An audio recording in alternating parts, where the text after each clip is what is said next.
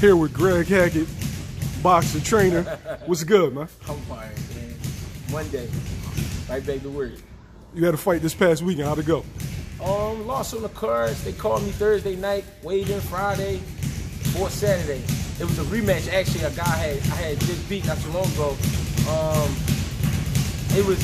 I came in 10 pounds heavier than I was for the last one. I didn't feel bad, but things, of course, shit changed. He made adjustments. He took his time. This fight, I mean, he worked behind his jab a little bit, tried to keep his distance a little more.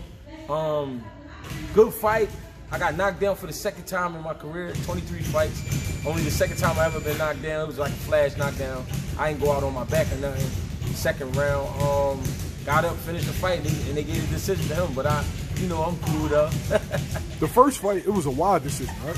Yeah, I got him. Like, one judge had me all arounds and then gave me all arounds, and then the other two judges gave me 3 out of the 4. Yeah. You consistently fighting taller dudes. He had you by like 4 or 5 inches. Yeah. Why you like fighting taller guys? It's been like that all my life. It's really not on me. I'm only 5'6" standing up, so I'm only I think only one time I might have fought a guy my size, height-wise, but everybody taller than me, shit. Especially because of the weights I fight. That's why. What you fighting at now? 168, 174? No, this last joint was a cruiserweight bout. The last cruiserweight? Yeah. Damn. I've been from 47 all the way up to cruiserweight, shit like that. So. What's the biggest difference between 147 and cruiserweight besides the obvious? It's just the body. It's just the body mass. Like when you got a guy that big laying on you, you know what I'm saying? That more so wear you out. When you fighting at 47, it's more so the speed that you got to keep up with. You know what I'm saying? So that's just the difference. How drastic is the skill level? The difference? It's about the same to me. It's just the speed difference. That's the only thing that get me. Is like, all right, now I got to be a little quicker. But the skill level, it don't really change too much. You know what I mean? All right.